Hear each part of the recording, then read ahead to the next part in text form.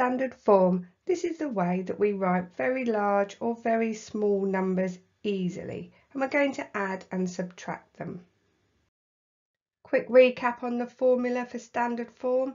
A times 10 to the power of n. Now A is always between 1 and 10, not including 10, and n tells us how many places to move the decimal. And for this one we've got the same powers of 3, so we need to change them to ordinary numbers.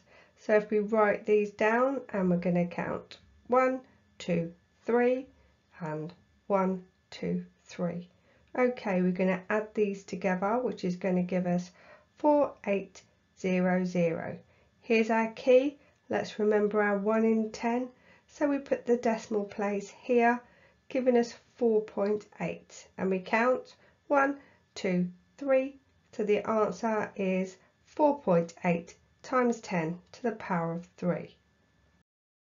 So for this question, it's a subtraction, but it's the same powers. So we can actually just do it by calculating the front two numbers.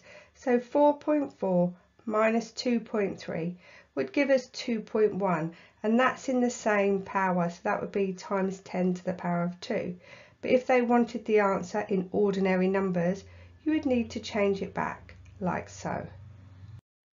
For this question, you can see the powers are different.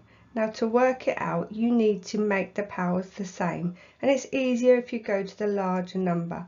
So we're going to change that to the power of 5. Because you've increased that side, you need to decrease the other side to balance. So we're going to make that 0.29. So let's do the calculation, and as you can see, 10 minus 9 is 1, 6 minus 2 is 4, 3 minus 0 is 3.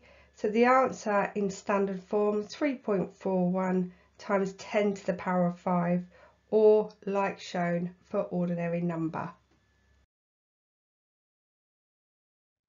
So for this one we have negative powers and they're different. So we need to change it to the larger number, which is going to be negative 2. Okay, so then we reduce the other side to balance. So we have 0.8 plus 7, which is going to give us 7.8. And that would be times 10 to the power of negative 2. Or if we want to put it into ordinary numbers, 7.8 and move once, twice, giving us 0.078. So let's have a look at this one. It's the same powers, and we're going to convert them into ordinary numbers and add it up. Okay, so here's our answer. Now, not forgetting the key, 1 and 10. We need to change this to 1.16, placing the decimal here. Now, let's count the jumps.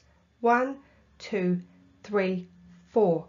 So our answer is 1.16 times 10 to the power of 4.